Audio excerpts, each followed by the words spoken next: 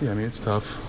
Obviously, as an offense, you'd like to go up there and be able to strike the first blow, but I think we showed the first night that we have the capability to come back and keep ourselves in these games by swinging the bats.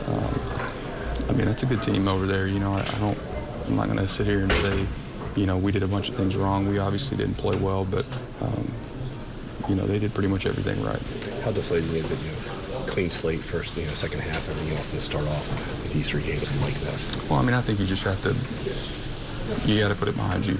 I mean, obviously with the second half starting and us having a long homestand, we wanted to get started on the right foot, but, you know, that didn't happen. We still have a lot of games left to play, and this homestand is still big. You know, I think it's big for us to bounce back against the Rangers and get a nice, comfortable win. You know, I mean, if there is such a thing anymore. Do you think the team can still come back? Absolutely. I mean, if I didn't think we could come back, there'd be no point for us to come in here. It doesn't make things easier when you're down, but that's part of it. It's the hand we're dealt, and you know, we'll keep getting after them.